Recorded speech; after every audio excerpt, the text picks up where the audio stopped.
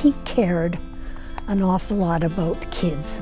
He had over 40 years with Edmonton Public as a teacher, administrator, consultant, and then as a trustee. So the system was in his blood. He cared deeply about his staff and students. He was, I think if you were to ask the staff, he would tell you he worked very hard to have a school community, and with the teamwork that would be involved in having that. He was a role model for his own kids, and he felt a very strong urge to have all of the children and young people succeed.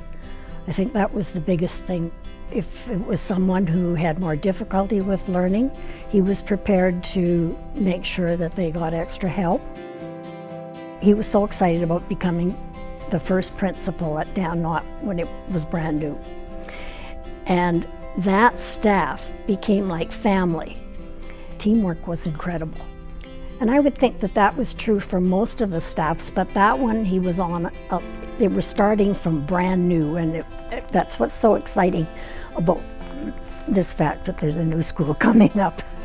I think probably what he would urge them to do, as a staff particularly, would be to really get to know the children that they're working with, what their skills are, what their abilities are, and use that as the starting point for developing this teamwork that I talked about.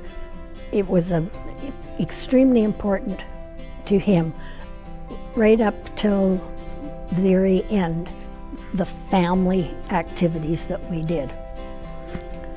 And I think that's how he treated his staffs and so on too, because to him, they were part of that family. I would hope that that sense of family and whatnot can start right from the get-go. I'm hoping that very much that the children will be excited to be in this new school, and that they will know that staff care about them and want them to be safe, happy, successful, that they will develop friendships and accept the challenges that go with learning, and become caring, responsible citizens. I think that's what he would like to see as the focus of the school. I'm thrilled. Knowing how much time and effort he spent with the district, I think it's a very fitting tribute. And I say thanks.